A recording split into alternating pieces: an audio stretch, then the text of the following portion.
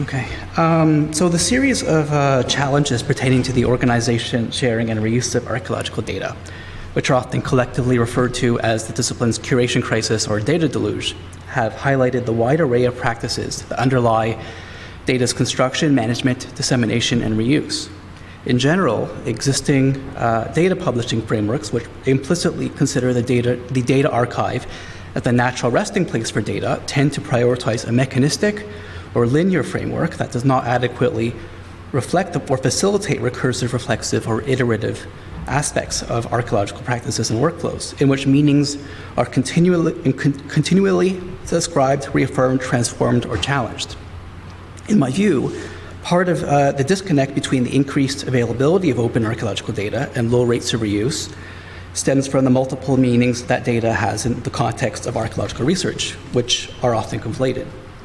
So at the same time, archaeological data may denote the observable set of characteristics, properties, or features pertaining to objects of interest, the evidential basis upon which inferred claims are either verified or refuted, or the series made about objects of interest, which are inscribed upon some medium and that can be consulted, accessed, used, or used as stand-ins for objects that they have been constructed to represent. So I consider this third facet to be particularly interesting because it relates to a broader set of records and activities that enable archaeology to be performed in a collaborative manner, using a wide variety of tools and by integrating multiple methods and approaches. So things like tags, labels, scrap notes, stories, hand gestures, jokes, journal entries, memory cards, shell scripts, and outdated total station hardware drivers they all bind parts of a project together. They enable work to be conducted in various places, at various times, and by various people who hold mutual goals and research questions in their minds. While these elements of archaeological information systems play important roles in the constitution of archaeological archives, the ways that they are selectively, strategically, or subconsciously implemented to relate distributed experiences should be a major focus. The overall goals of my ongoing dissertation are to consider archaeological data sharing in a similar way, akin to the collaborative practices that are already implemented to relate different kinds of knowledge and experiences within projects. Drawing from the fields of science technology studies and the sociology of scientific knowledge, which examine research as cultural practice, my approach is to document the collaborative and communicative practices that enable communal archives to be collectively curated and to highlight how they effectively facilitate further work. So I base my research on data collected through various means, namely observational methods, observational records, episodic interviews, retrospective interviews, and document analysis. So observational records are largely comprised of videos taken from multiple perspectives, supplemented by handwritten notes. And they allow me to relate activities to prior events or to events that follow. While recording the work, I conduct episodic interviews that to elicit participants' perspectives as they work, and retrospective interviews are used outside of typical fieldwork work settings and are meant to determine participants' views on more general or relatively undocumentable aspects of the work. Finally, I examine components of information systems like forms, photographs, labels, and database schemas and reports as they are used to encapsulate and communicate meanings among users and over time. So data is being collected over three years pertaining to the work being done at an archaeological project in Southern Europe. Like many other archaeological projects, the research team composition and the governance structure follows a common model with a director who coordinates the project, various specialists who are called in by the director to offer their experience and insights, a series of trench supervisors to lead excavation and coordinate data collection, and excavators who are usually less experienced students who operate under the guidance of their assigned trench supervisors. So this project in particular, relies extensively on archaeological surface surveys and assessments of the landscape, and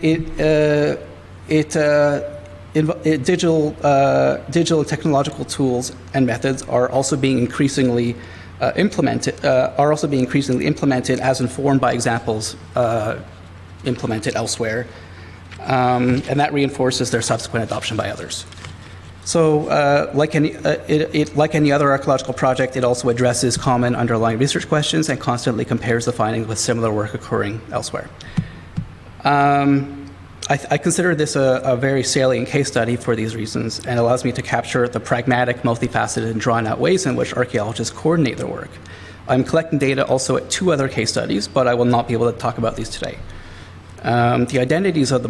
It shows me know that the identities of the project and of its contributors are being kept confidential, and pseudonyms are being assigned to each individual. So what you see, there'll be names and places on this, but they don't really represent where this work was done. Relevant segments have been extracted from dozens of hours of video footage, which have been compiled into a few episodes, which I'll be showing you. So please keep in mind that this is still very preliminary work, and finer-grained qualitative coding and more intensive theory building and comparisons with other case studies are not accounted for here, but will be done in the future and presented in the future. I'll also be happy to discuss technical aspects of this work at a break or over a coffee or a beer sometime. So moving on to, I guess, the first episode. The first episode is it demonstrates how the constitution of new records occurs as part of a broader project framework, which novices like Jane, who is a promising student, must learn to be a part of. So I'm particularly interested in how Jane engages with and ascribes meaning to material stuff as it emerges throughout the digging process, and how the locus she identifies begins to take on a life of its own. So in this brief conversation, Jane explains how she identifies and differentiates a new context that she is coming down on. Like any other archaeologist, one interesting aspect of this exchange is a series of gestures that she pairs with her speech to convey what she means to say. So she kicks boulders, and she literally points out relations to previous experiences that she deems relevant, and she ascribes certain aspects of the soil by miming the ways that she would interact with them.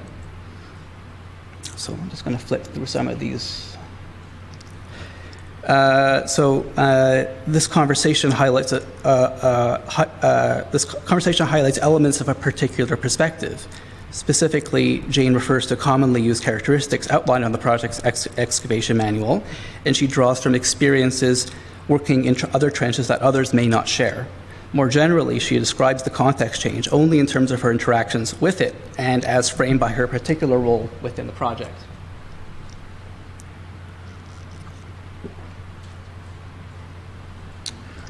After talking to me about the potential context change, Jane discusses it with her trench supervisor, Basil, who also happens to be the project director. To quickly summarize the entire exchange, Jane explains her interpretation of the soil to Basil, and after he evaluates Jane's account more closely, he provides her with instructions for how to proceed. Again, gestures play a big role in identifying and relating entities of mutual interest, and the supervisor translates Jane's experience into more nominal terms. And as Basil makes the decisions to record these observations, that's depending on, to reiterate, the supervisor Basil translates her experiences into nominal terms and makes decisions to record based on that nominalization. So the decision reveals a tension that is common among trench supervisors who must balance the responsibility to adequately record their trenches with the need to make speedier progress. That's something, I guess that speaks to the questions asked earlier. Throughout the entire conversation, Jane affirms that she understands what Basil is saying and builds confidence in her ability to carry out her supervisor's instructions. So the supervisor is reliant on the excavator's ability to suitably recognize and report her experiences. This is significantly enhanced when they share similar experiences and talk about them explicitly, like this conversation. This is demonstrated in a segment of a retrospective interview when Jane revealed her own perspective on how she learned to see context changes. So she revealed that she initially found it difficult to train her eye to see what they're seeing, and they seems to refer to more senior archaeologists, such as her supervisor, the director, and Alf, who's the field director trained as a geoarchaeologist. This relates to the scene we just witnessed, where Jane explained her interpretation of the soil to her supervisor, which he then responded to with tentative agreement, and also paired with his own gestures and intonations, which that subtly communicate his agreement or disagreement. As Basil seems to have predicted, the context did not end up changing that day. However, the tentative decision to proceed as if a change in context was imminent left residual traces on recording sheets in the database and in the final trench report. The tentativity and ambiguity experienced while excavating this trench is one of its more notable properties, actually.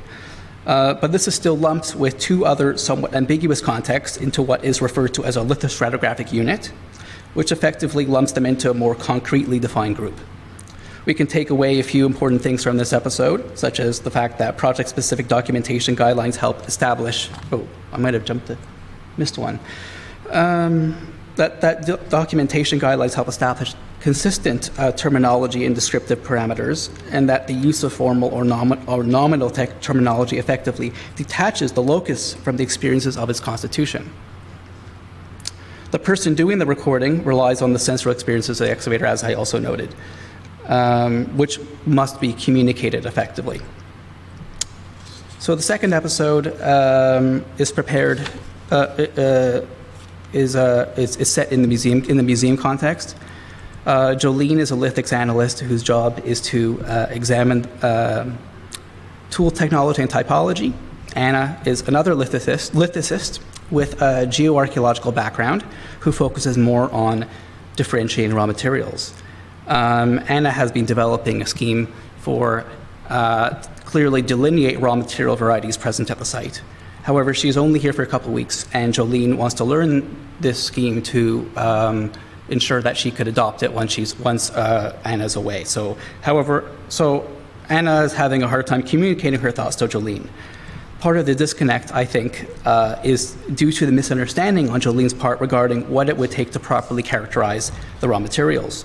Jolene hopes that the scheme can be rendered as a series of reducible factors, which would simplify the process of matching samples with the predefined raw material types. However, it seems that the system embodies some tacit knowledge drawn from Anna's geoarchaeological training, which cannot be easily transferred. The terms that Jolene understands as nominal parameters are actually part of a system of knowledge that can take a long time over a career to effectively communicate. However, they are also methodologically necessary and enable records to be recorded and subsequently analyzed. In an extension of this conversation, Jolene proposes that she could play around with a small subset of material and have Anna check her work. However, she does this still while focusing on nominalized characteristics and still does not fully have the bundle of knowledge necessary that matches Anna's intent. So some takeaways from this episode are that the raw material schema represents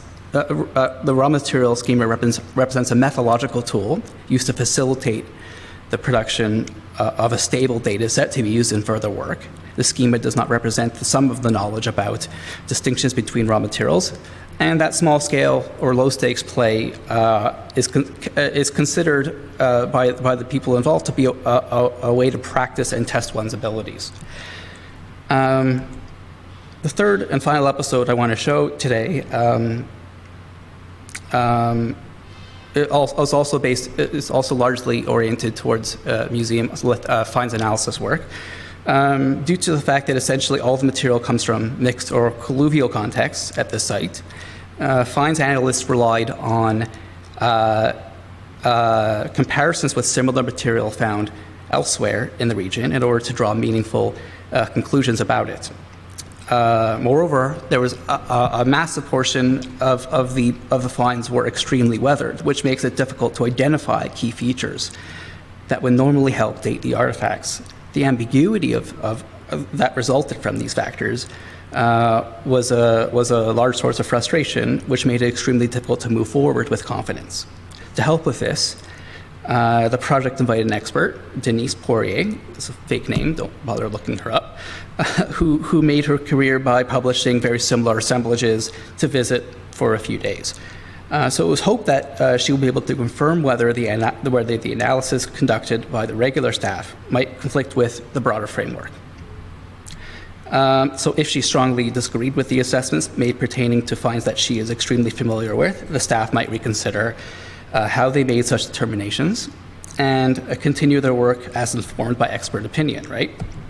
So while Denise did agree, Denise did agree with most of the project's assessments, she also cast doubt on whether an entire period is represented at the site at all. Preliminary absolute dates were consistent with her view, which compounded its effects.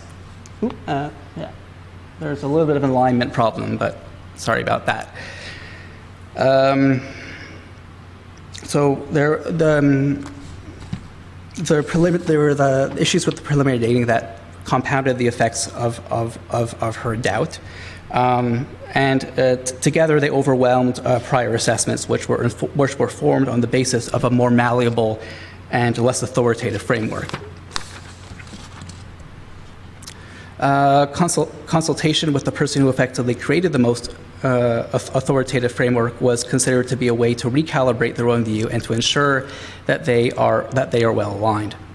Moreover, the idea of experimenting through low-stakes play was raised as a potential means of intervention and for reflection. So, what you see on the slide now is of a previous conversation before her visit, where they were preparing for the expert's visit. The museum staff, museum staff discuss. Try to assess what Denise already knows about the project, whether she would be informed about the analytical processes that occur as data is prepared, as the lithics are prepared to be read, and whether she would be aware of the unique set of circumstances under which the materials were collected in the field. In effect, this conversation amounts to preparing for a dialogue. Jolene thinks about what is to be laid out for Denise's assessment, and in doing so, sets the scope of the consultation. The group tries to determine what Denise already knows, so that they can emphasize particular aspects, or to demonstrate targeted aspects or to target particular aspects that they would like to know more about. They also want to ensure that the dialogue is balanced, since ultimately this will amount to an effort to align the somewhat fuzzy results of a particularly tricky set of material with commonly accepted and authoritative viewpoints. Jolene has to demonstrate that she values Denise's contributions, but must also show that she is a capable lithicist in her own right. Despite the problematic misidentification of Mesolithic artifacts that seems to have surfaced thanks to Denise's consultation, she helped guide the staff by advising them about how to proceed with the extremely ambiguous and weathered material that has come to characterize the site's assemblage. According to Basil, the result was a boost in confidence that allowed the material to be processed more quickly and with greater enthusiasm. Denise's visit was considered to be a pivotal moment, since the ability to be more decisive helped generate the kind of data set that was needed to continue on to subsequent steps of work, and which would turn into the production of what Basil considered to be respectable research outputs. The takeaways from this episode are that there is greater confidence placed in typological frameworks that are backed by more concrete material arrangements, such as those generated or produced in absolute dating labs, like spectrographic labs. The effort made to align the project's typological frameworks with others can be understood as a dialogue and conversation of sorts. And the director knows what kinds of research outputs he or she wants to produce and recognizes that data must be recorded in a very particular way in order to produce those desired outputs. And finally, again, this was also hinted at after the second episode, that small-scale, low-stakes play is identified as a way to foreshadow potential snags and that might arise if left unchecked. So, going over the series of takeaways drawn from each episode, we can pull out a few broader trends. First is that the production of concrete and stable records involves characterizing the phenomena of interest in nominal terms and depreciating information about the experience of the object's becoming. However, these schemas are also needed to extricate information locked up in people's heads and to render it in a way that is in ways that enable further work to be done with it. Projects, organizational structures, and the staggered tempos of research timelines helps put distance between the experience of objects' constitution, the creation of records about them, and the subsequent stages in characterization of characterization and analysis. And I don't think this is necessarily a detriment, this distance between the data's construction and its reuse.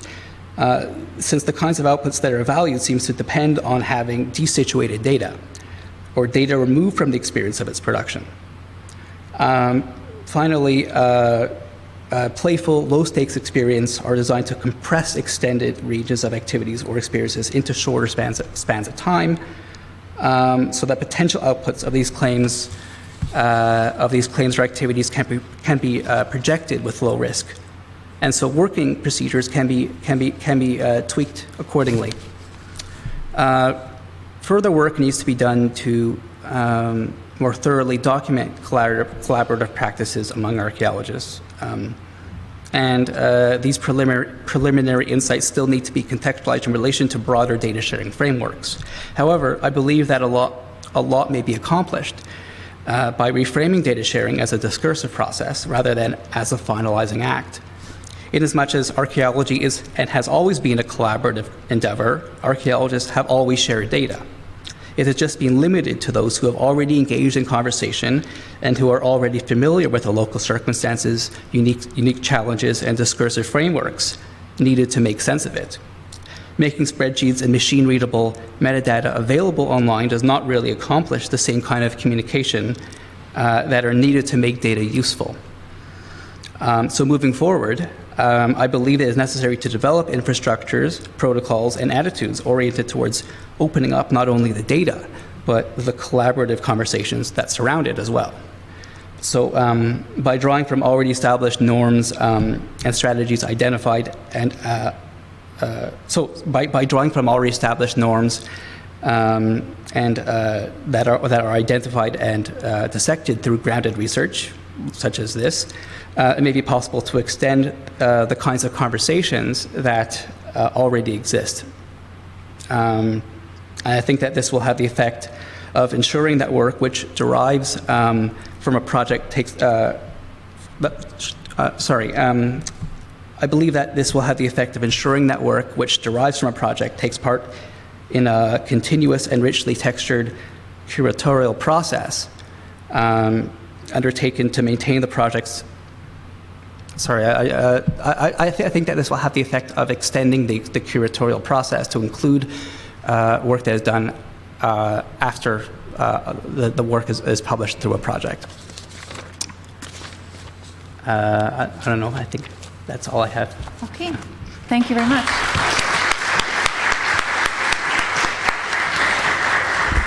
Thank you, Zachary. That was a really interesting look into your project. Talk about following the process of archaeological interpretation in detail. Very interesting. I'm sure that we have questions for Zachary. Yes. Yes, just a question about your point 3. When you're talking about the project, just a question about the project organization and structure. Do you think that we should embed in our data processing the political and hierarchical structure of our work on data acquisition, at least? Meaning that when you're talking about the boss, and then the worker, and the way they interact, and the way it influences the creation, then, of course, in the long term, the creation of it. Do you think we have to embed this process, or at least to highlight a little bit that? And then, of course, this also, not answer, but this is also a way to put the influence of the machine in it? Sorry, that's a good question. I think that those are definitely important aspects to consider putting in, like including in when sharing data. I think that I'm not so much. I believe that data should be like you should be sharing data in a formal, like if it's spreadsheet data, it has to be shared in a way that will make it useful. But there's always going to be documentation about that data that doesn't necessarily. Isn't necessarily machine readable, such as these views about the political context or the circumstances in which the project is conducted. I think that this sort of discourse is probably best discussed in a way that allows people to actually talk about it, and communicate it. It's something that I think is more oriented towards human interaction, not so much about machine readable interaction. Although I would consider that maybe there are ways to relate this information. There's all sorts of through conceptual models that accommodate for these sorts of things, but I'm more thinking about human interactions and how we can facilitate that and have that complement data sharing that is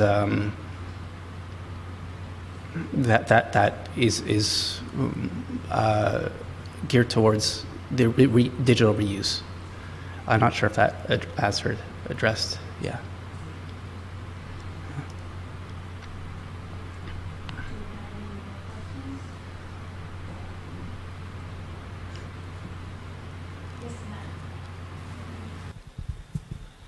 Yes, thank you for that fascinating paper, and I admire the richness of your data, the verbal data, the answers that the archaeologists gave you, and I wondered whether there are aspects of knowledge that you encounter that lie beyond their words about them.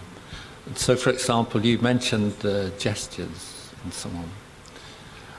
And I was going to ask you, have you ever encountered any sense in which the gestures contradict or tell you more than the words do? Or are they just kind of supporting the words? So how important are these gestures and these actions? I think that there's only so much that I, as an observer, can get out of people. Like, I can't read people's minds. People need to say or communicate what I am limited because I can only talk about what I know, and I know what they tell me, right? And in some ways, I'm drawing, I'm theorizing about why these gestures are relevant, and I'm identifying them based upon my own informed understanding about what they might do to support their communication. I believe. I mean, I think I could look out for these, for gestures that might have value in their own right. outside, but I fear that I wouldn't necessarily be doing justice to what they're saying through them, and yeah.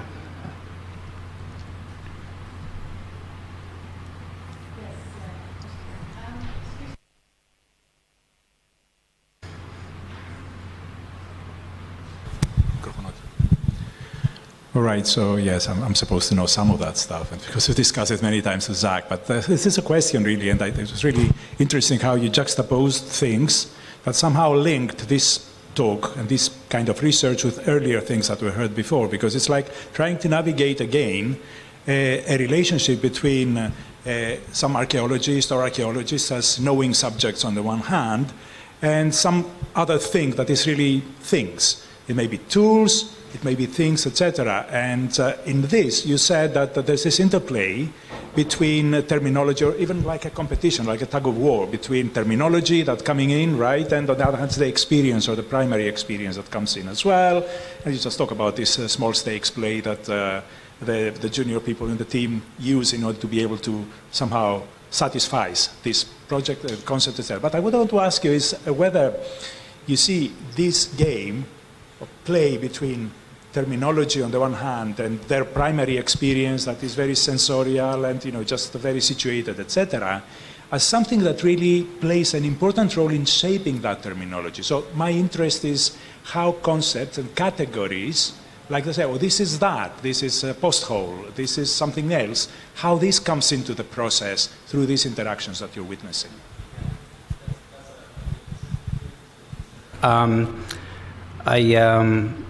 One thing that didn't really show here was that the raw material schema that Anna was producing went through many different iterations, and it was modified as people were actually going through it, because people started to realize, after a couple hundred samples of a very, very large assemblage of material, that they were really going for type B and type E, and there were certain emphasis that on two things, and that when there was ambiguity, they would choose one or the other. So they reconsidered how to split B into another two, and they added F to the end, after E as an additional type. So there is definitely the schema is being formulated continuously, and that is something that that's it's an interesting thing to note how these changes occur. Unfortunately, don't think I actually recorded that aspect. It was part of a conversation, but there's a lot of background information.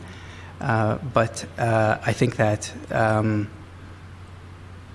I definitely look out for. There are certain aspects of transformation that I have not that I would like to continue pursuing. Yeah.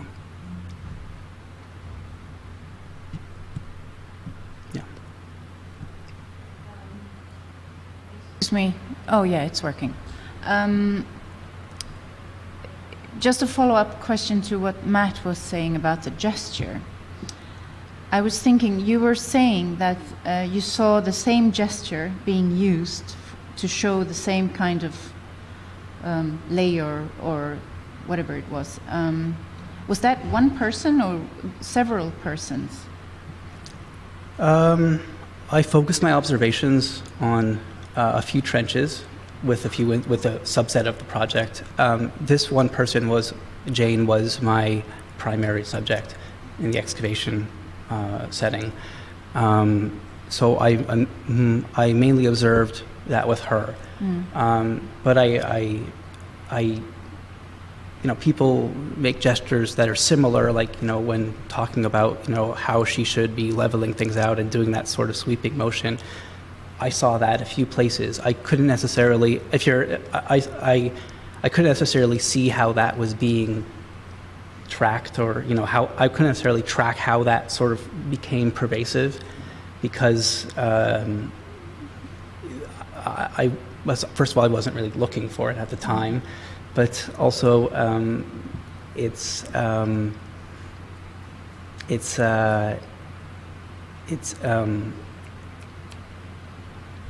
sorry, my mind just went blank for a moment. It's happened, like there are other people on other parts of the project where I wasn't really observing people's gestures, and I can't really get to the temporal aspects of it. But it was occurring. I mean, there are certain gestures that definitely are common, because there's the common references to commonly recognized things that tend to occur as, during site tours. People point towards, oh, that rock is named Fred now, so everyone refers to, refers to Fred as that one that killed that trench, because it was too big. So there are certain, maybe that's not necessarily a gesture, but it's a common. It's a similarly common, communally recognized entity that just has become pervasively known in a casual way. It would be interesting to know if this is something that is picked up from the supervisors, or if this is something that you learn at your first excavation, and then it's like a gesture language of field archaeology or something. I'd say it's a very casual thing, and this wasn't the field school, but it had many unexperienced excavators. Right. So, it's very interesting. Yeah. Do we have any more questions? Yes, we have one more.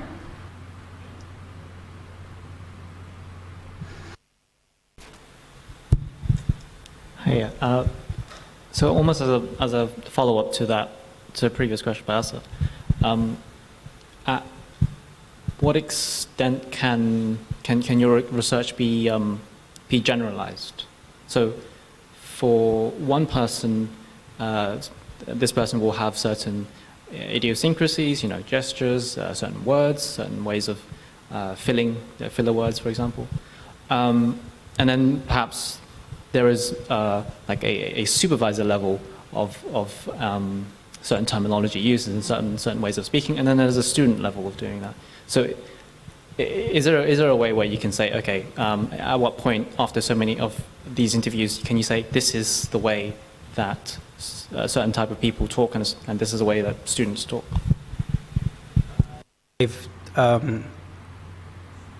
So I have 3 case studies. This is one of my case studies, and I don't think the purpose of my case studies is to draw generalizations. The purpose of my case studies are to get some sort of insight that might be that is salient, So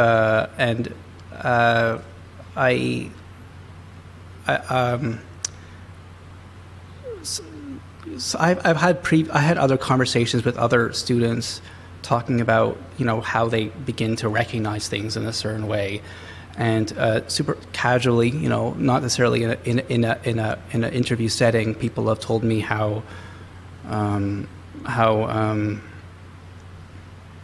that supervisors have sense a kind of anxiety in this, or apprehension, that they aren't able to directly sense, or that they are able to, but they often they want to also teach and ensure that their students get that, and they aren't sure if their students are really, or their assistants are really fully comprehending it, and so there's this apprehension there. These are things that are I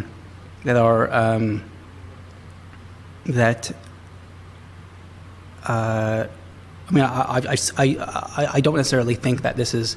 I think that this is generalizable if you, or is general in relation to what this project, the specific circumstances of this project, and the scope of the project that I outlined in the beginning. There is something to it, but I couldn't necessarily say how broad it can be generalizable.